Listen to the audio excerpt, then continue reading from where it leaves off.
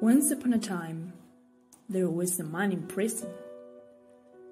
The day before being hanged, he was writing his own story. As a child, he was so docile, had a high degree of humanity, and very fond of animals. He married early, and his wife shared the same love for animals. They had a black cat whose name was Pluto. However, he started drinking. It produced a radical change in his character, abusing his wife, but not Pluto. One night, he returned drunk and hurt the cat with a penknife and deliberately cut one of its eyes from the socket. Then, it came the spirit of perverseness. One morning, he got up and hanged Pluto. On the night of this day, his house was burned, but fortunately nobody was damaged. There was a bas-relief of a gigantic cat in the only wall that survived.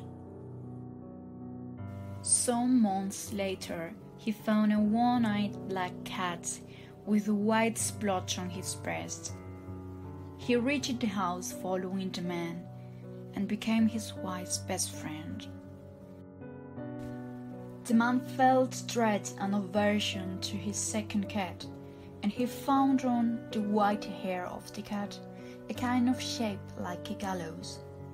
Because of that, he tried to kill the animal, but his wife's dearness to the cat provoked the woman's death by an axe blow in her brain. To hide the crime, he dug a grave in the floor of the cellar. Obviously, people asked questions about his wife, and there was an investigation. The fourth day after the assassination, the policemen went to the house looking for answers. They didn't find anything, but when they were about to leave, the man hit the wall with a cane, provoking a loud continuous scream like the sobbing of a child. The policeman toiled at the wall, falling bodily. The corpse, already greatly decayed and clotted with gore, stood erect before the eyes of the spectators. Finally, the man was arrested.